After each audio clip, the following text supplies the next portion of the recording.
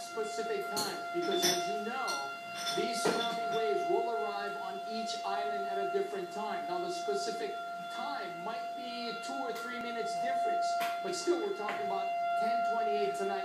Kahului and Hilo expected to get the brunt of whatever's coming in, less amounts for everybody else. But then again, these are just computer models. It's not a guarantee, but this is the best science we have. Kelly? Hey, guy, we've been asking, or standing by, rather, for the fourth tsunami message, and it's in, and it says nothing new from the third message. That's right. It says that the tsunami generated could cause damage along coastlines of all islands in the state of Hawaii. Urgent action should be taken to protect lives and property. A tsunami is a series of long ocean waves. Each individual wave crest can last 5 to 50 minutes or more.